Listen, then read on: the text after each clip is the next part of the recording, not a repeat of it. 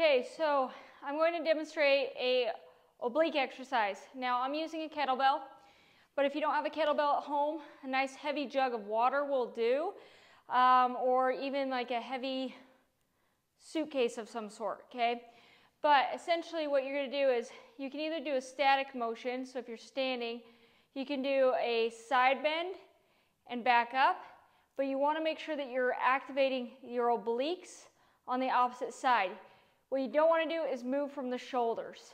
Then you're totally stressing out your upper traps and your shoulders, and you're not doing anything good for yourself. So you can dip, use your obliques to come back up to that neutral position, or you can do more of a dynamic exercise and just do farmer carries, making sure that you're keeping your hips and shoulders aligned, and that you're not holding it like this and kind of walking, making sure you're not in a poor posture. And so you really want to have those shoulders set back. You also don't want to do this motion.